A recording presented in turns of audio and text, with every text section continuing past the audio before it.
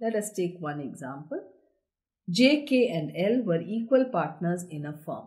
The firm has taken individual life policies of rupees 50,000 for each of the partner. J died on 5th March. The surrender value was 2,000 for each policy on the date of the death of J, and the amount payable to J in the respective policy will be. Let us look at the options. A, it says 17,000, B says 18,000, C 50,000 and D 54,000. J on death would be, what would J be entitled to? Mind you, this is entirely the policy of the partnership firm. So all partners share in the surrender value of the policy amount as per their profit sharing ratio. So what happens on the death of the person?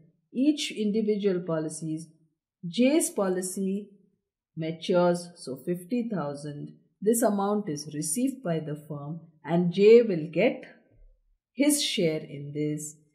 K policy is not matured but the surrender value is 2,000. L's policy is surrender value. So this is surrender value, this is surrender value and this is the maturity amount or policy value. Totally this is 54,000. Now out of this 54,000, what is J's share? Equal divided by 3. 54,000 divided by 3, they get 18,000. 18,000 would be the share of J's share of policy, joint life policy or individual policy, the share in the life policy which would be credited to J's account. So maturity amount or policy amount of the deceased partner and the surrender value of the individual policies of the other partners. Deceased partner's share in this total amount will be credited to his capital account.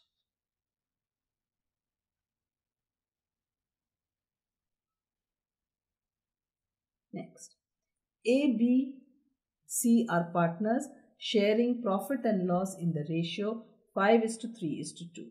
C died at the end of the 4th month of the accounting year.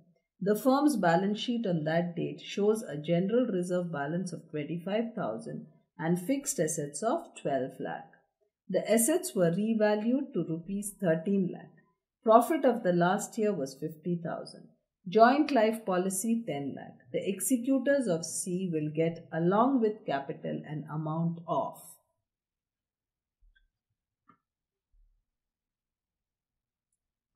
What will he get? He'll get a share in the general reserve. Amount is 25,000. Who has died? C has died. Ratio is 2/10. So he will get a share in the general reserve. 2/10 of general reserve, that is 25,000. He'll get 5,000. Next, fixed assets of 12 lakh. The assets were revalued to 13 lakh. That means there is an increase, revalued amount, increase in assets is by 1 lakh. So 2/10 of 1 lakh,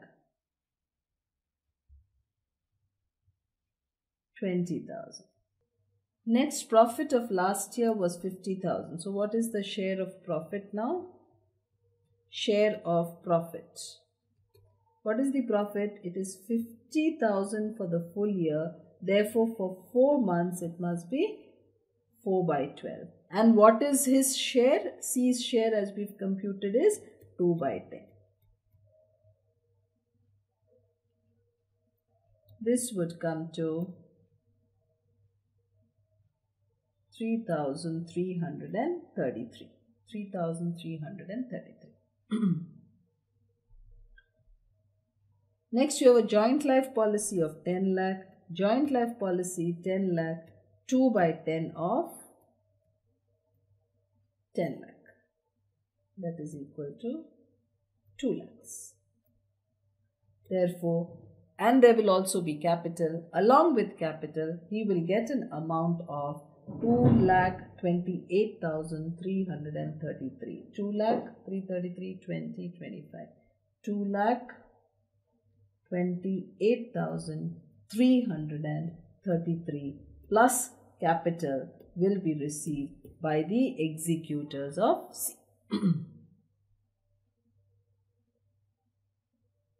Capital, share of general reserve, share of revaluation profit, share of profit up to the date of death in the current year, the share in the maturity value of the joint life policy.